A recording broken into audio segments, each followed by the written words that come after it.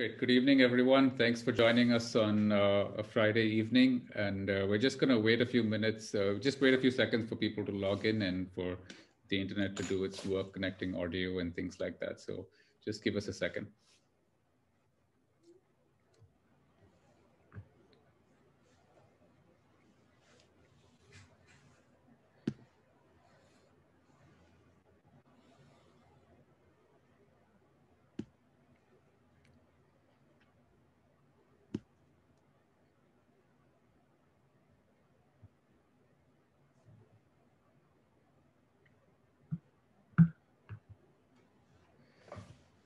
All right. Great. Thank you all for joining us this evening. My name is Akshay Rajkumar. I lead a church called Redeemer in New Delhi, and I'm very excited to have with us Jay Stringer. Jay Stringer is the author of this book, Unwanted, How Sexual Brokenness Reveals Our Way to Healing. And it's just a really powerful book, and I thought it's such a great subject for us to be talking about, particularly in a pandemic where things like this can get exaggerated and become more of a coping mechanism. So, Jay, thank you for being with us this evening, morning, your time. Let me just briefly introduce Jay. Jay is a licensed mental health counselor and ordained minister. He lives in the US with his wife and two children. And so I won't waste too much time in an introduction, but it's a great book, and I want you to, I will talk to you a little bit more about how you can get it later on, and also about some resources that are available on Jay's website regarding his work. So, Jay, thank you for being with us. It's great to have you with us this evening. I'll walk us through our flow for the evening. I've got a few questions for Jay that'll just help us get a sense of what the book is about. And after that, we'll have a time of question and answer from you. So if you've got any questions, you can just keep them in mind. And anytime you want to ask a question, just post it in the Q&A option on your webinar, and we'll get to them later on in the webinar. So Jay, thanks for being with us. Let me just get us started with our first question. So your book is called Unwanted, and it refers to unwanted sexual behaviors. And so let's just start with that. How do you describe unwanted sexual behaviors, and why do they have so much power over us? Sure. Akshay, thank you so much for having me. It's an honor to be here. So unwanted sexual behavior, I would just say, is any dimension of your sexual life that at the end of the day you wish was not true. So that could be the use of pornography, extramarital affairs, buying sex, hookups. Usually when we talk about compulsive sexual behavior, oftentimes people think about it in terms of what is a sexual addiction. And I think that sex addiction is one of those things that totally exists, but it's also overdiagnosed. And so part of what I wanted to do with this book is to say, all of us are sexual beings. God has designed us as sexual beings. And part of the maturity process is to not try and just quit our unwanted sexual behaviors, but to really begin to outgrow them. And so I think if we're honest, we all have fantasies that enter our minds when we're having sex. We all have sexual fantasies that have been with us from, let's just say, adolescence or early childhood. And oftentimes what ends up happening is we try to suppress those thoughts. We try to get accountability for those thoughts. In the US, we slap rubber bands around our wrist when we're having sexual thoughts. And so what I hope that you see in that is that most of these approaches to address unwanted sexual behavior are primarily what I refer to as lust management. And so, when I was writing this book, one of my friends said to me, he said, Jay, when I've been having the same conversation with my accountability partner for 15 years, something isn't working. And so, unwanted sexual behavior is just those dimensions of our sexual life that we want to get rid of, but don't necessarily know how. And to answer your question of why do they have such a strong grip on us, I think we have to begin with the process of shame. And shame is this really intense, painful feeling that something about me is unlovable, something about me is unwanted. And when we believe those messages about shame, we tend to isolate. We tend to hide our face, and we don't let other people know about the struggles that we're facing. And so anytime there is shame, there's going to be an increase in compulsive behavior, because you're feeling unwanted and you don't want to bring those behaviors to your community because you feel like you're going to be judged. And so you need relief from the shame, which is often where people begin to start their compulsive behavior all over again, because it helps them feel immediately better, but in the long run, it intensifies their shame. Yeah, and I think, I mean, even though shame is universal, particularly in our culture, shame is front and center. So there's this common way of saying "log kya kahenge," you know, what will people say, or what will people think, and it's even more so in the church. So shame is tremendously associated with anything to do with sexuality in general. So could you talk to us a little bit more about how to overcome that? I mean, how do you deal with shame? Sure. Well, in my book, I talk about an example from a guy named Andy Casagrande, who he is a videographer, a cameraman for the show Shark Week. And if you've never seen the show, essentially Andy gets into the waters with great white sharks, and he goes swimming with them without a cage. It's absolutely just crazy behavior that he's doing. But what he does is he swims right at the direction of a great white shark. And what he says happens is that when you're swimming in the direction of a great white shark, the shark comes up to the camera, bonks its nose against the camera, and then realizes that it's not food, and then goes and swims away. And Andy Casagrande goes on to say this amazing phrase. He says, "If you will not act like prey, they will not treat you like prey." And I think that has such an important message to us with regard to our shame, that most of us try to swim away from the great white of shame. But each time we swim away, all we're doing is legitimizing its messages about us, about how unlovable we are.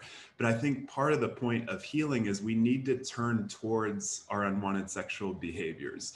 We need to turn towards our shame. And in turning towards our shame, we actually disempower the beast of shame. And I think that this is what we see something happening in the scriptures as well. When the people of Israel are dying, they're being eaten by these poisonous snakes. Moses kind of pleads to God on behalf of his people and says, "Please, do something. Our people are dying." And God's remedy to the people of Israel is this. He says, "Moses, I want you to take, a bronze serpent, plop it up on a flagpole, and then when people look at this bronze serpent, they will be healed."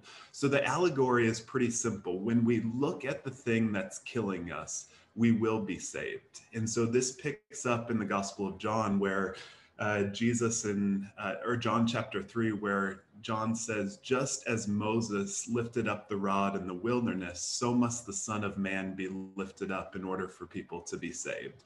So it's always that sense of when we look at our shame, when we look at our violence, when we look at our heartache, there's something about that really disempowers shame and empowers us to be able to find healing in our lives. And so that would be the primary encouragement, is don't believe the messages that shame is telling about you. Turn towards them, face them, and write a new story. Well, let's get into your book itself, and you've structured your book around three questions, and they're how did I get here, why do I stay, and how do I get out of here? So tell us about these questions, and even just your approach to unwanted sexual behaviors, because it seems quite counterintuitive and uncommon. I mean, you've described sexual fantasies as a roadmap. I mean, people want to look away from their sexual fantasies and deny them and suppress them, but you're actually inviting us to look at them and see them as a roadmap. So tell us about that. Yeah. So let me start with a little bit of the research that grounds this book. So what I would say is most of the world is kind of stuck in either a very lust management framework or a shame management framework. So a lust management is what I described earlier. We're always trying to suppress our sexual life. We're trying to bounce our eyes. We're trying to get internet monitoring. We're trying to get accountability. And not that all of those things are wrong, but they don't actually attend to the heart of what's actually happening. In the United States, a lot of the progressive circles, I would say shame management is part of what we end up doing. So we say shame and stigma are the problem. And if we could just eliminate the shame and stigma associated with our sexual life, we would be free.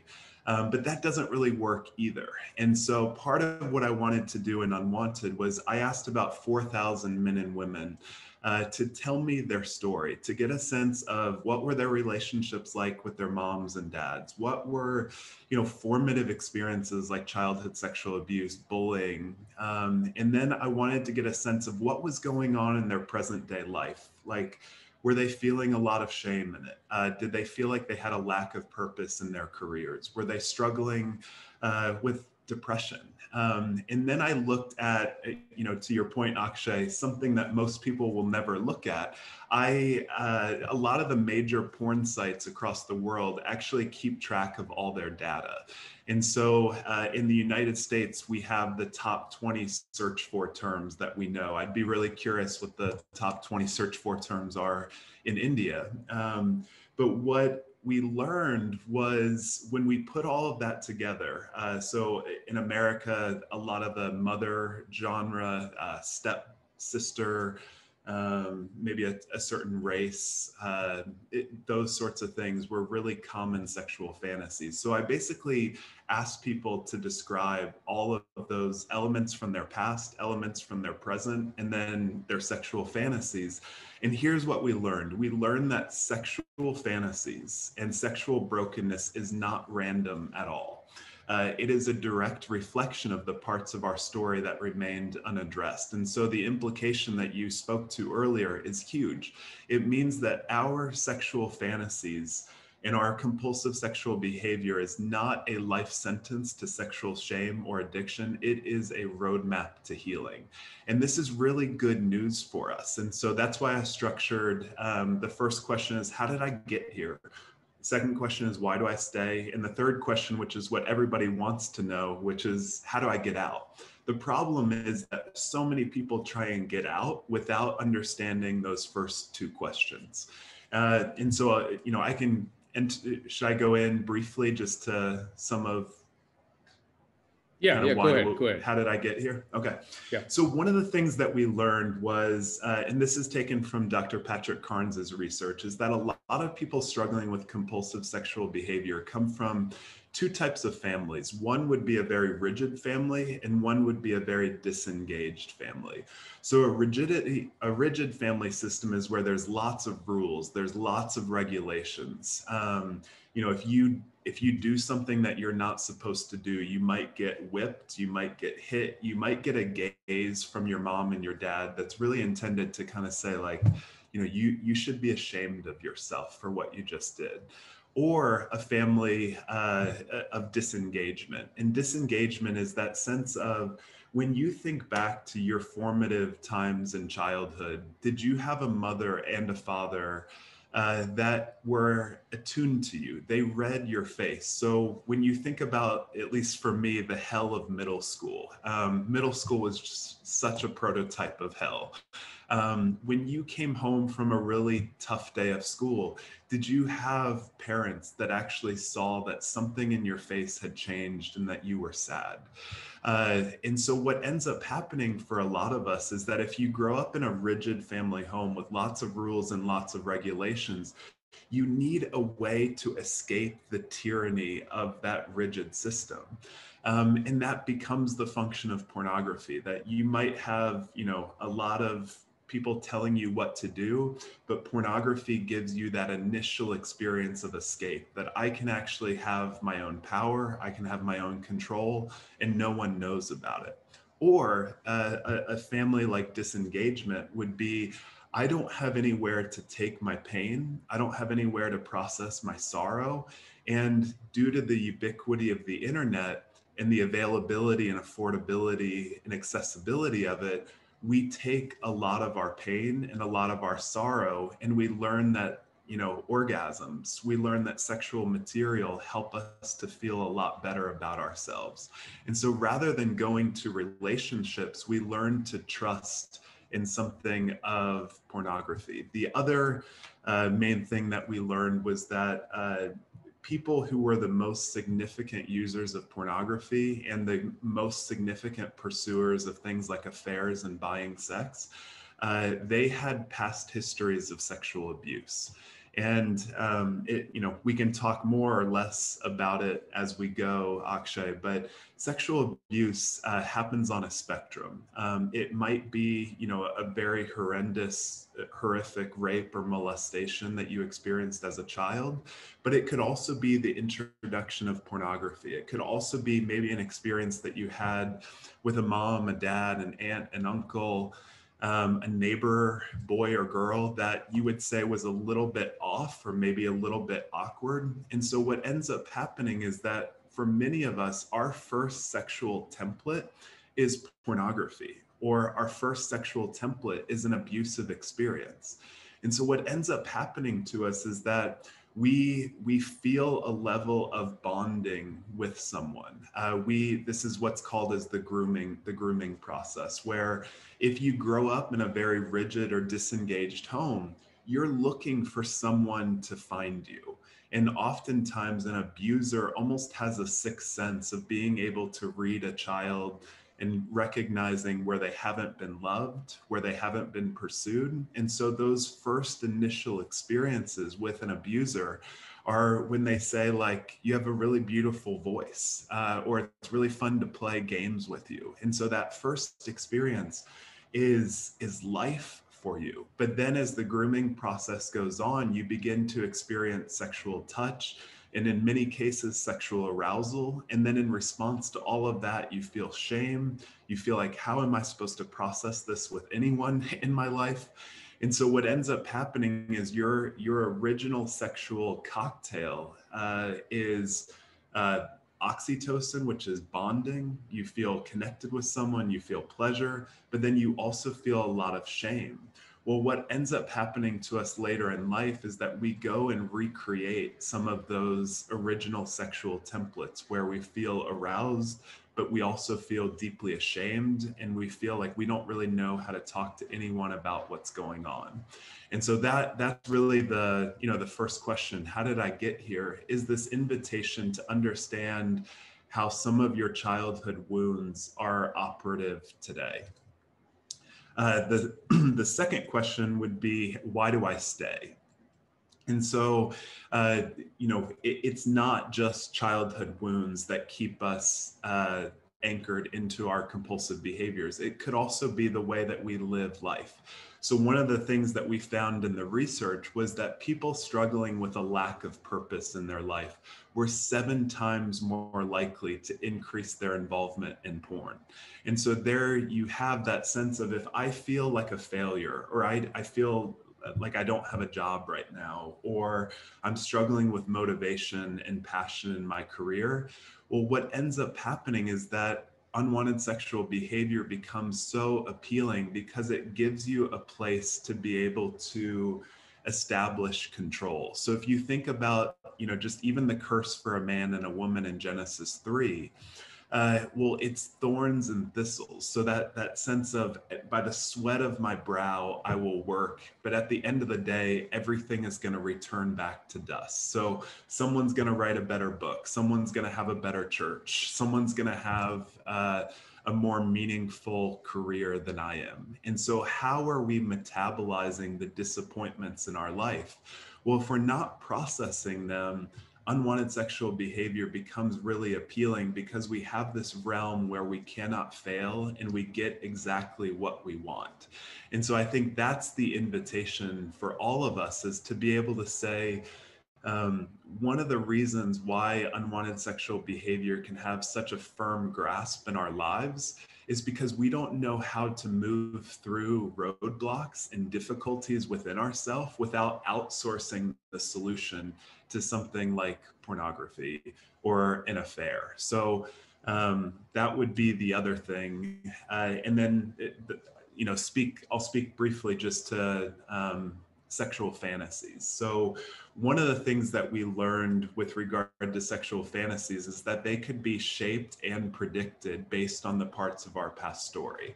So one example that we found was that, let's say that you were a man who was struggling with a arousal template or a sexual fantasy of wanting to see someone that was younger, maybe a college age student, a race that suggested to you some level of subservience, or maybe a petite body type. What we found was that man had three primary factors that would drive that compulsive behavior.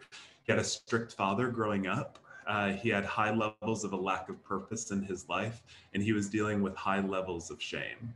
And so this is so important for us to get, that if you grew up in a family that your father overpowered you, and you were feeling that lack of purpose that we just talked about, and you don't know kind of how to get your life going, again, pornography becomes really appealing because it takes the pain, it takes the purposelessness and says, here's a world where all of your pain is going to go away. Here's a world where for a moment you're going to feel strong and powerful. And, a Franciscan priest in the United States says this. He says, the pain that we do not transform, we transmit. Always someone else has to suffer because I don't know how to. And so I would say that's the invitation of the second question is, where is there pain and purposelessness in your life? And how do you attend to that instead of using another human being for sexual gain in the midst of some of the difficulties of your life? And so all that to say, sexual fantasies and sexual brokenness have so much to teach us about our life, about the roadblocks that we're facing, about past pain. And so rather than just trying to suppress your sexual life or being ashamed of it, be deeply, deeply, deeply curious about your sexual fantasies and about the road that got you to where you are today. Thanks so much, Jay. Let me just ask a little bit about like the prime conditions for change. I mean, if it comes to when it comes to unwanted sexual behavior, what are the prime conditions for seeing change and kind of experiencing increasing authority over our bodies and minds?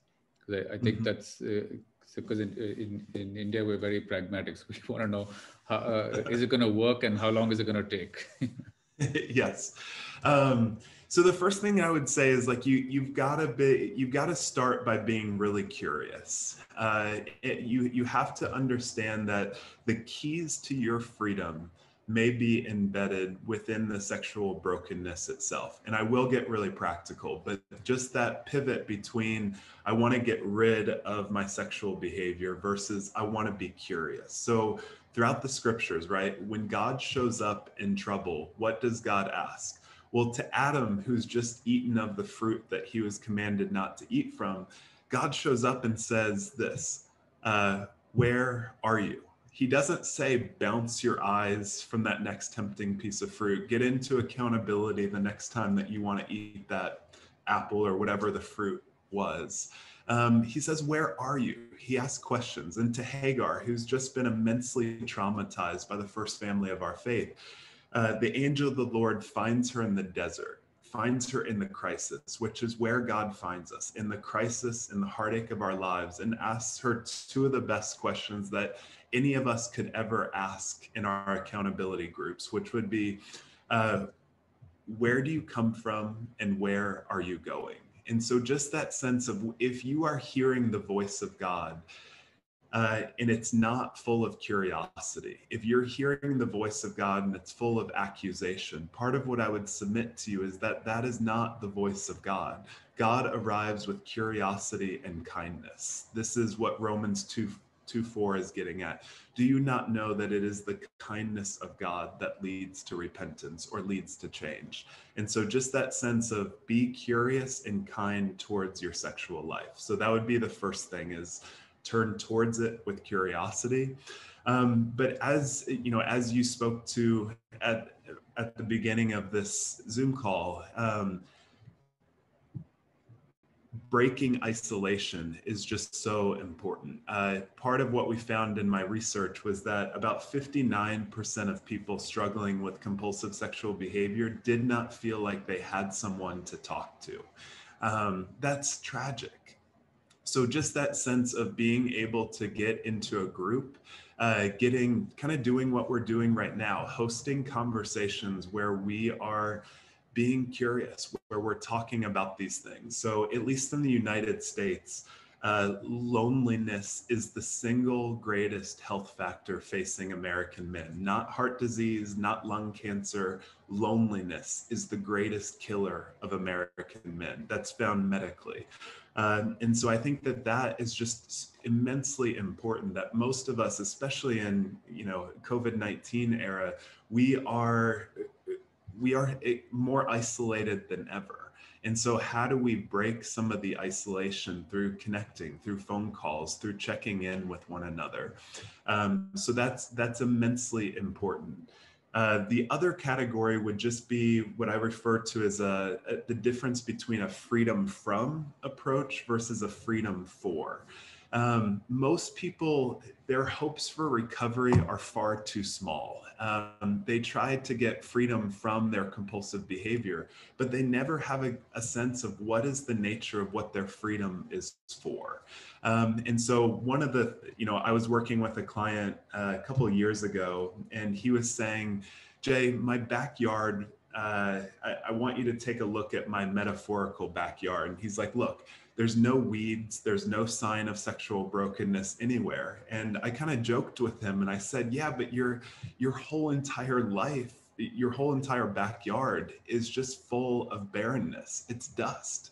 There's nothing growing. And so what you've done is you've come in with your kind of gospel version of weed killer and tried to kill off all the weeds, but there's nothing there. And so what we began to work with was, what does it mean for him to grow a beautiful garden? To be able to invest in things that he actually cared about, to be able to pursue purpose in his life. And that's what freedom is all about. It's not trying to be free from our addictions and compulsions. It's being able to be free for the sake of life, for the sake of our family, for the sake of our integrity.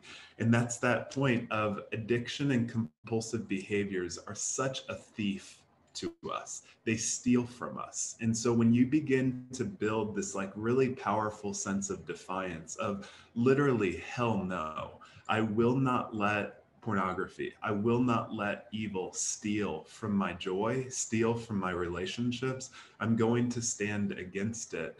That's really when people's lives begin to change. So I would say we have to address the pain, but we also have to address where we have a lot of power.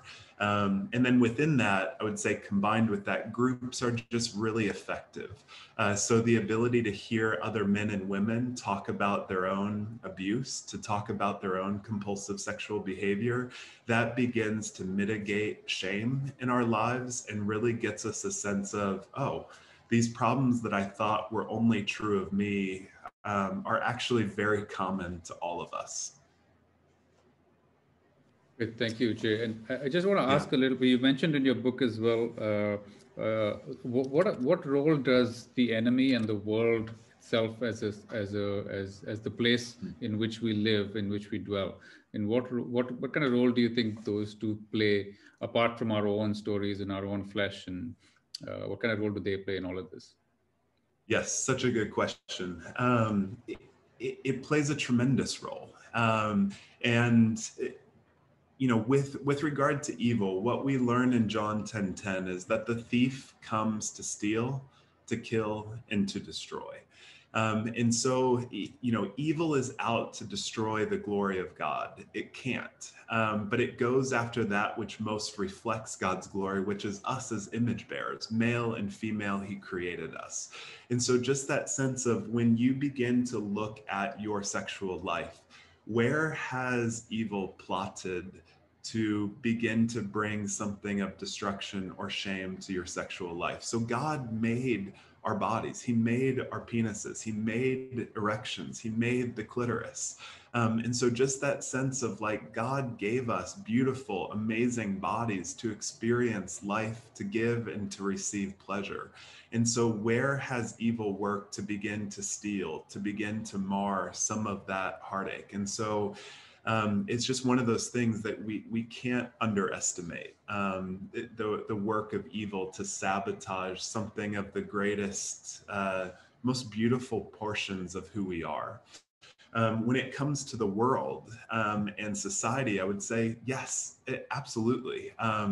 The reality that, I can't remember all the stats, but it was something like the world a couple years ago watched 4.5 billion hours of pornography. I can't remember the exact stat, but the pornography industry they know that in the midst of the coronavirus, people are going to escalate their use of pornography. They know that, at least in the US election cycle, that after the election is decided, porn use is going to skyrocket. They know that during our favorite pastimes like football, baseball, whatever the big Super Bowl is in our country, they know that after those results are decided, people are going to use pornography. So just that sense of our society is giving us something that the 3 A's of compulsive behavior are affordability, availability, and anonymity. So anything that allows me to be really anonymous,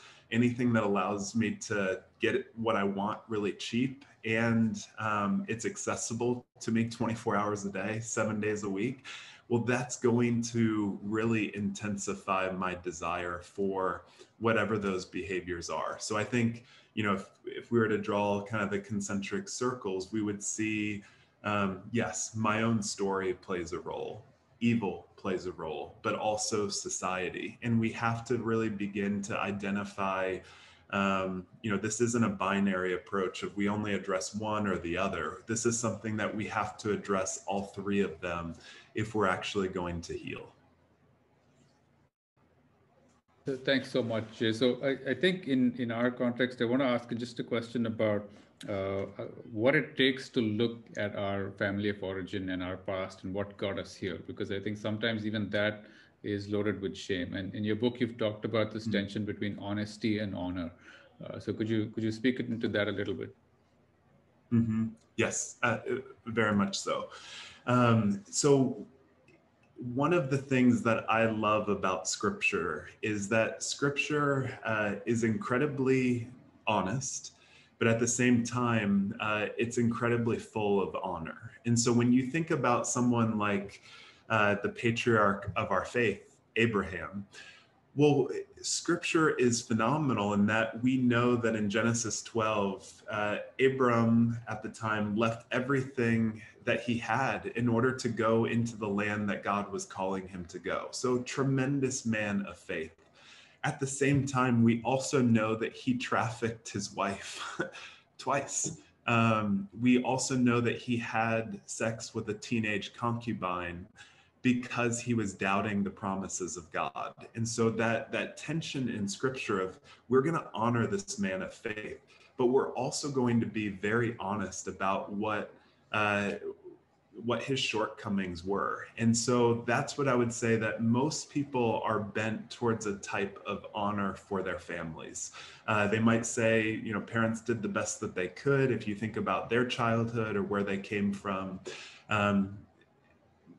they're doing a great job compared to their parents.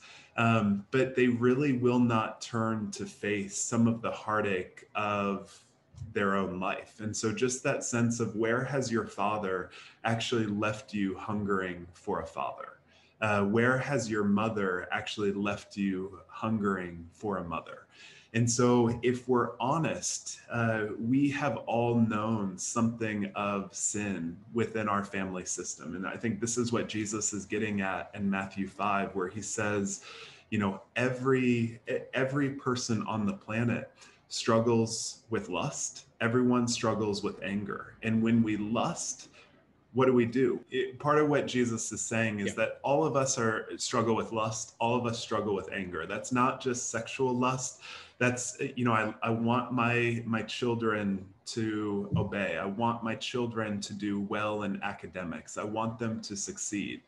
And whenever that desire becomes an ultimate thing, where there's a lot of desire and a lot of demand on a child, that has bordered into lust. But also kind of the nature of what we hear in James 4 is that what causes fights and quarrels among you or in your families? Well, you want something, but you don't get it, so you kill.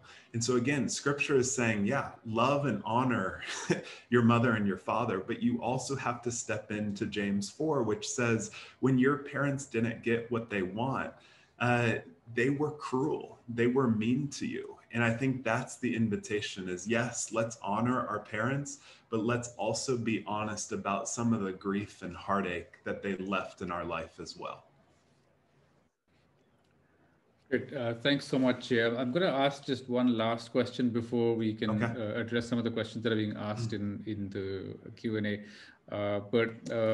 When you think about someone who's trapped in an unwanted sexual behavior and feeling ashamed and isolated, what do you think Jesus wants them to know? This is such a good question. I think Jesus wants people to know kindness, and that's that sense of it is the kindness of God that leads to change. In Matthew 5:4, it says, "Blessed are those who mourn, for they will be comforted." And so, most of us, when we see our sin, when we see our sexual brokenness, we feel a lot of shame and self-contempt. And that shame and self-contempt is actually part of our addiction cycle, that the more that we hate who we are and what we've done, the more that we're going to avoid people and pursue more behaviors that help us eliminate that feeling initially. And so I think part of what Jesus is inviting us into is this path of being kind to some of the heartache, some of the confusion in our life. And so, you know, whenever God shows up in people's lives, God shows up in exile, God shows up in slavery. And it's not always to condemn people, but it's to get a sense of, you know, what's the nature of your identity? What's the nature of how you can find freedom? And so what I would say for most of us is that we have a lot of unprocessed pain, and we have a lot of places that we do actually need to mature and grow up. And sexual brokenness is just one of those maturity, human-making machines. And I think that that's part of what Jesus would say is, this is an opportunity to heal. This is also an opportunity to grow. And so if we can sit at that confluence of, this is something that I'm going to heal from, but this is also something that's going to teach me how to grow, I think we're going to position ourselves in a very different place. So if I change the example away from sexual brokenness, and let's just say a bad back, let's say my back is really hurting. Well, there's a couple ways that I could approach that. I could take medication. I could drink a lot of alcohol to not feel my pain. Or I could let my pain be a teacher to me. And I could say, oh, maybe my back is trying to tell me about pain because I was in a car accident where I never really went to the doctor, but my pain is hurting right now. So that sense of our pain in our life, physical and also emotional, it is a teacher. It's trying to get our attention in the only way that it knows how. And so I think just that pivot from this is something that I'm going to be condemned by to this is actually something that can teach me a lot about the path of healing. I think is the invitation for us. Great, thank you, Jay. And I'm Yeah. sure there's a lot of questions, but I highly recommend that you read the book for yourself and get a copy. And it's available on Amazon India, so it's a great book to buy and to discover for yourself. And Dan Allender described it as without rival the best book on broken sexuality he's ever read. So and that's high praise coming from him. So I highly recommend you read the book, and for all of you who are watching. And it'll give you much more than what we've just talked about. But let me move to the questions that are being asked. And if anyone has any more questions, please post them in the Q&A. And what you can even do, I think, is like or upvote a question if you want that particular one answered. So I'm gonna make it so that you can all see. I think you can now. All right, so let's start with this question. We do know that Jesus has taken our shame on the cross. However, we have been told that there are still consequences for sin, even when we are in Christ. But sexual sin, particularly sexual sin, sex before marriage, extramarital sex, etc., has the worst consequence, quote unquote, sinning against the body. Is that true? Yeah, I mean, I think it's one of those things that, you know, when evil messes with sex, it has an annuity. The return on investment that evil works off of sexual sin and shame, because again, how long does it take for sexual abuse to occur? It could happen within 10 seconds, but that 10 seconds could go on to shape the trajectory of someone's life. And so I think, yeah, sexuality is such a powerful thing. And when you look at what breaks trust down in a marriage, the debris of sexual brokenness is often one of those things that has to be addressed. And it's really hard. It's really arduous work to begin to address some of that. So, I mean, to the point of that person's question, you know, the cross does address so much of that. So when I think about unwanted sexual behavior and the cross, I think that they both are trying to get our attention. So what does Jesus say? Come unto me, all you who are weary and heavy laden, and I will give you rest. Well, what's the promise in so many unwanted sexual behaviors? Come unto me and I will give you rest and escape. The cross also addresses our anger. It addresses the places of heartache in our lives. God has taken sin and shame and nailed it to the cross. Well, what does unwanted sexual behavior also offer us? Well, in the midst of the heartache, in the midst of the pain and the anger of your life, take that pain, take that anger to porn and begin to find someone else to use for your own sexual gain. So I think the cross is always this invitation to saying, who are you trusting? Because I think God and unwanted sexual behavior both appeal to the deepest longings of the human heart, but only one really offers freedom. And so I think that sense of, yeah, we've got to take our shame. We've got to take just the sins against our body and within our body to the cross in order to find freedom. Thanks so much. Let me move on to another one. Practically, what does it look like to move towards your shame? Can you give a few examples? I think with reference to the great white shark and Sure. that analogy. Yeah. Yeah, so the example that I used, we have an online course called the Journey Course. And this is a 5-month program for men and women and churches and accountability partners to reframe the conversation. So I didn't just want to critique lust management and the church's just horrendous response to sexual brokenness. I wanted to create a new path. And so the Journey Course, we use this example of, let's say that your sexual life is a house. And so it's late in the evening and you hear that familiar knock of lust on your door.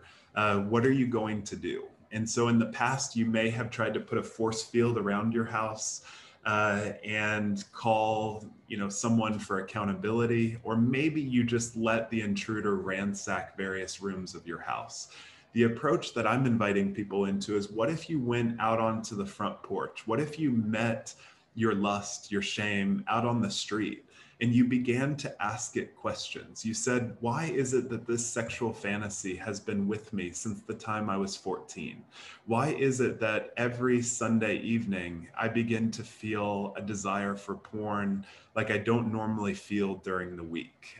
Why is it that when I'm having sex with my spouse, someone else comes to mind? Why is that? And so when we begin to turn towards it and be curious and listen to our lust and do that in a community of other people that are also doing it, we're going to learn a lot of things.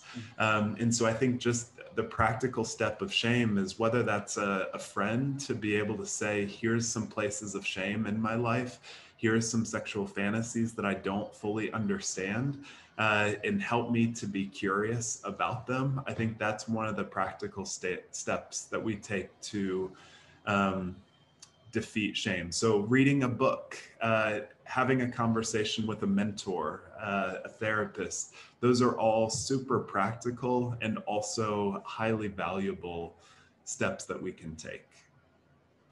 Thanks so much. There's two questions here with relationship to a partner.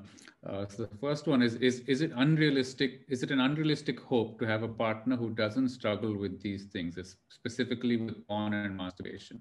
And the second one is, if your partner struggles with sexual sin, what are some things you can do to help? What are healthy boundaries to have to protect the feelings and the emotions of the partner who is not struggling? Mm-hmm. Yeah.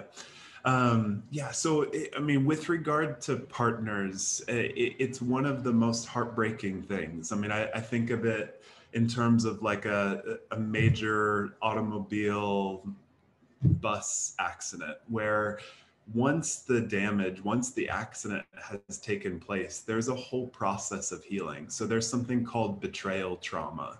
And that's when you discover that your spouse has cheated on you. You realize that they've been looking at porn and have been keeping that really secretive from you. And so just that sense of what you're going to feel is a lot of pain. It's a lot of sorrow, a lot of anger. And so part of what I would say is you have to make a lot of space for you to feel your emotions. Don't try and stuff your emotions. So we have something in our brain called Broca's area, and Broca's area is the region of speech. And so if you ever think about the death of a loved one, something really traumatic, what you might say is, I don't even know what to say. I don't have words. Well, literally what's happening in your brains is that Broca's area is going dark. It's not functioning. And so just that sense of, especially with spouses, getting into a group to be able to process some of the betrayal, some of the pain is so important. So we've got to attend to the betrayal trauma, but we also, after some healing begins to take place, we have to look at the patterns within a marriage that actually set some of these dynamics in place. Never ever to blame that a spouse is responsible for another spouse's behaviors, but many times these are patterns in a marriage. So one example that I work with a lot in my own counseling practice is, let's say a man makes a bid to his wife for sex, she declines, and then he's up later on that night looking at pornography because he's feeling rejected and also really angry with his spouse. Well, part of where the fight is taking place is in pornography, rather than actually beginning to get a sense of, how do we as a couple talk about intimacy so much better?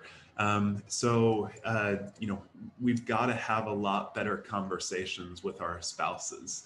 To the question of boundaries, yeah, boundaries are really important. That sense of being able to address that if these things happen again, that's going to have consequences with regard to our marriage. It's going to have consequences with regard to trust. So in some ways it is about a marriage, but it's also part of the breakdown of your spouse's integrity. So that's that razor's edge that you have to walk between, this is something that I don't need to believe the lies that I'm not good enough, I'm not attractive enough, kind of just some of those classic lies, that this is actually your partner's commitment to not deal with reality, to escape reality, to depend on unwanted sexual behaviors to get him through life. And so I think the more that we can get our perspective right with regard to this is an issue that our partner is facing, this isn't a reflection necessarily of my own inadequacy,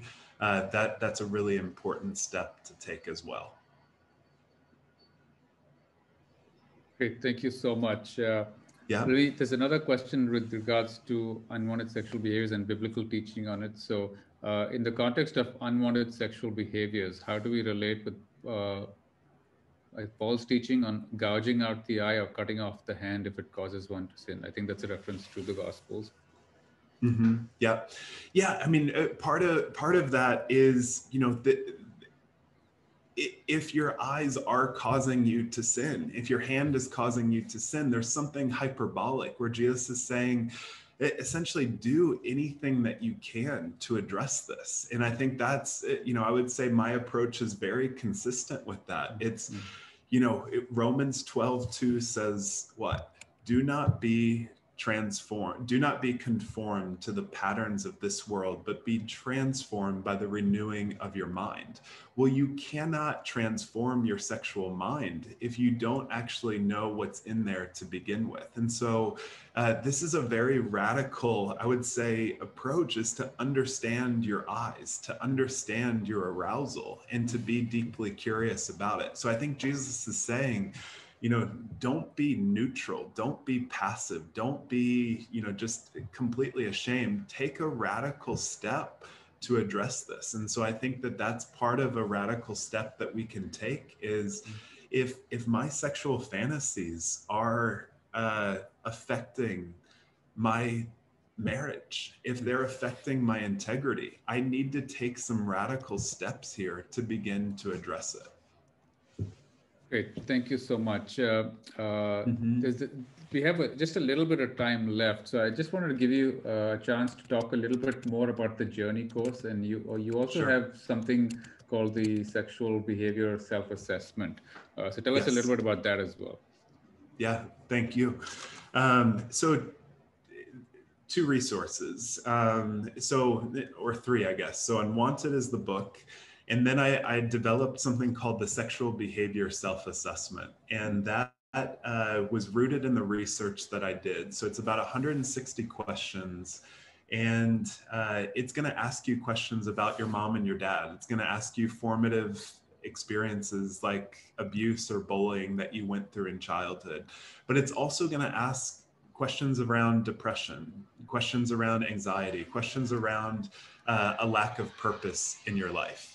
And so it's also going to ask with regard to kind of what your sexual fantasies are. So it's a, I wouldn't say it's a difficult assessment to take. It's going to take 20-25 minutes, but it's going to teach you a lot. And so after you take that self-assessment, you will receive a 40-page report with regard to some of the key drivers in your unwanted sexual behavior. And so it will give you some compass headings with regard to how to find freedom, what themes in your life are driving you to those behaviors, and then how to transform it. But we also have the Journey course, and if you get the Journey course, the the sexual behavior self-assessment is included with it. It's part of the course package. And the Journey course is a 5-month program for men and women in churches to begin to outgrow unwanted sexual behavior. So I'm not big on the approach to just try and quit it, get rid of it, but I want people to understand their sexual life. And so through about 18 episodes, it's going to guide you into, you know, your family of origin, some of the themes that we're playing out. It's going to invite you to understand your own arousal template, the things that you sexually fantasize about. And then it's going to lead you into a journey of very practical steps with regard to how to find freedom from this. So it's a great thing that if you're kind of been in accountability for a long time, or you've been in isolation for a long time, it's going to help you identify some of those patterns. So if you're looking for a group, we have group rates that you can look at as well if it's more than 4 people that want to go through it together. but really just want to create resources to change the conversation on sexual brokenness in our communities. So thank you so much, Jay. It looks like we have time for maybe one or two questions more. So we've got 7 minutes left. So here's a couple of others. How much do I put up with when my husband exhibits unwanted sexual behaviors continuously? Mm-hmm. Yeah, it's a tough question. And it's one of those questions where I don't think that you should put up with it. That there needs to be a way of kind of saying, if you're going to bring in trauma, if you're going to bring in the debris of sexual brokenness in our marriage, that's going to lead to types of consequences. So just that sense of, how is that partner finding integrity? And so what integrity isn't just about not looking at porn or not pursuing an affair, it's the integrity to be able to say, there's some pain and there's some entitlement in my life that I need to address. And so I think that all marriages are going to go through some type of crucible, oftentimes with regard to sexual brokenness. And so I think how a couple navigates these waters of being able to be really firm with, if you continue to bring this debris in, that's going to have a major effect on trust, on our sexual relationship. And so just that sense of, how do you invite your partner to begin to find their own healing work, and again, if they want to continue a path of infidelity, they want to continue a path of entitlement in their sexual lives, that's going to have a really big impact on their marriage. And so I think that's the, in a way, it's a two-choice bind that your partner needs to enter. Either I continue my sexual brokenness and lead to a divorce, or I actually begin to address my own pain and heal our marriage. And I'm going to ask the last question just for to possibly end with some success stories. So from your perspective as a counselor, and have you seen clients experience the victory that they desire, and what does that look like? Yes. Oh my goodness. I'm so glad we're ending on that note too. Yes, I see it all the time. And that's part of just the beautiful process of getting to do this work, is that you see something of miracles take place where people thought that, I would never be able to find freedom in my marriage, or I would never be able to address this issue. And yet people do. So one of my clients that I talk about in the book, he came to see me. I was a sex therapist in the city of Seattle for a long time. Now in New York City, if you've heard construction, I'm sorry for that, but there's construction going on right outside my apartment. But when I was in Seattle, I worked with something called the John School. And so this was a program for men who had been arrested for soliciting women in prostitution.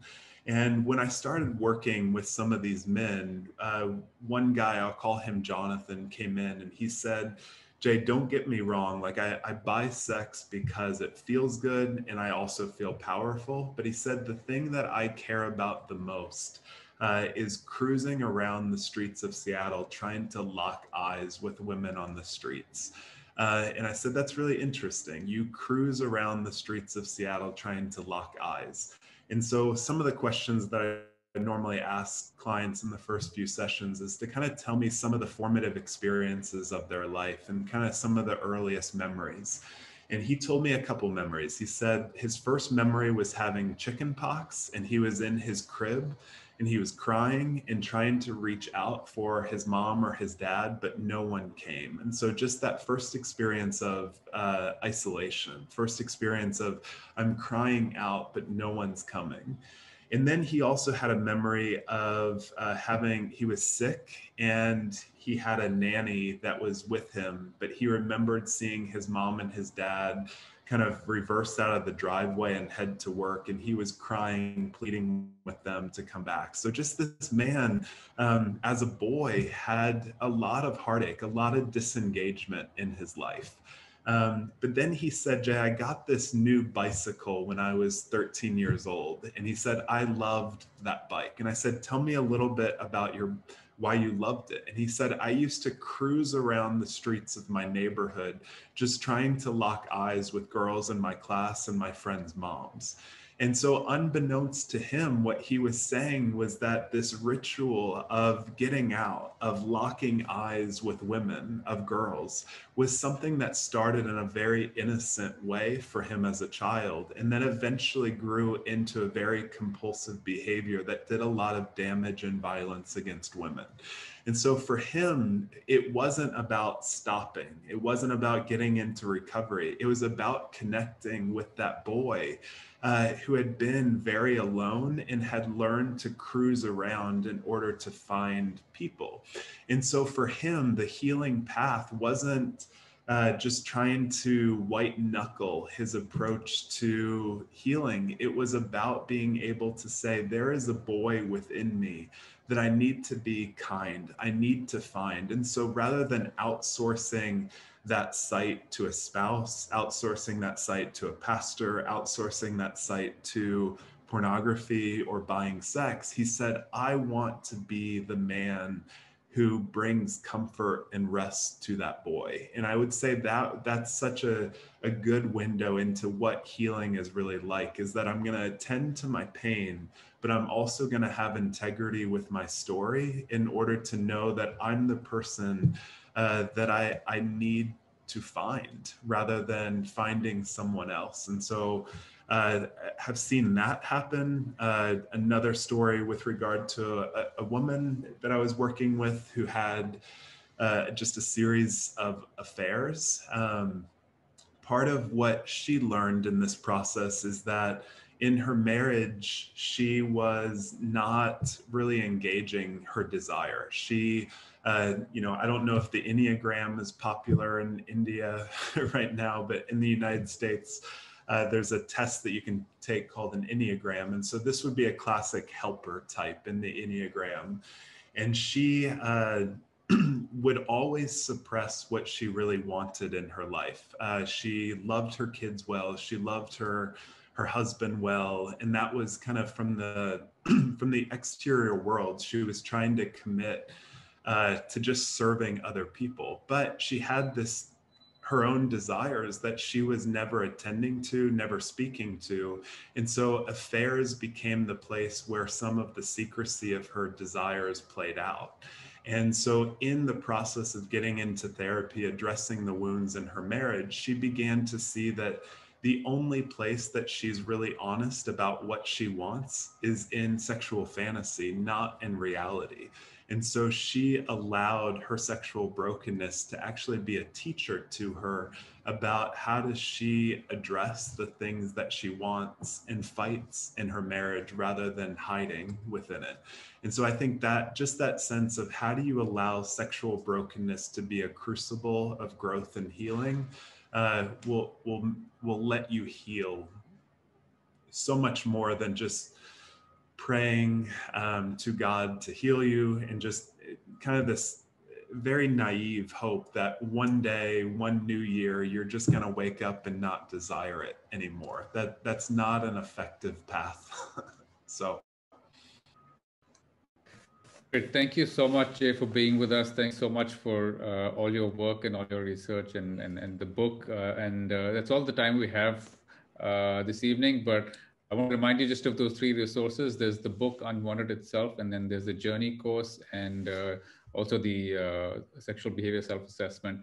It's in your chat, and I hope you're able to follow up with Jay in his book. And thanks for joining us this evening. And thank you so much, Jay, for being with us. It's been a real pleasure. Thank you for having me. It's been so fun to be with you, Akshay, and your community. So thank you for this honor of being invited to do this. Thanks so much. I hope one day we are able to see you face to face in India. I know, me too. That would be so good, truly. All right. Thank you all. Thank you for joining us, and goodbye. Have a nice night.